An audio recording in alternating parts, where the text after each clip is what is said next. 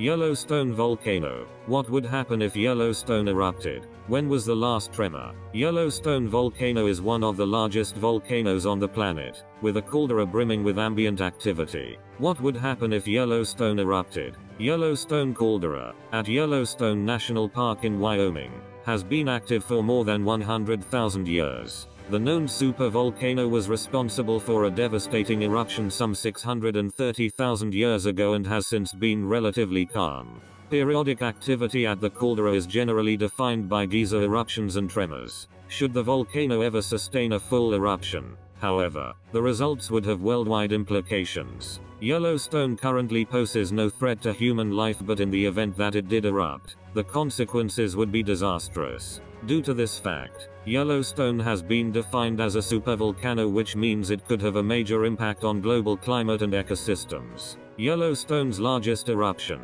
which occurred 2.1 million years ago, spat out a total of 2,450 cubic kilometers of debris, scattering ash all over North America. The Island Park caldera super eruption, which produced the Huckleberry Ridge Tuff, was so large it produced 2,500 times as much ash as the massive 1980 Mount St. Helens eruption. If a supervolcano like Yellowstone was to erupt now, the result would mean ash spread throughout the USA. Thank you for watching. Please subscribe to us on YouTube. If you like, donate to us, visit home on the page PayPal.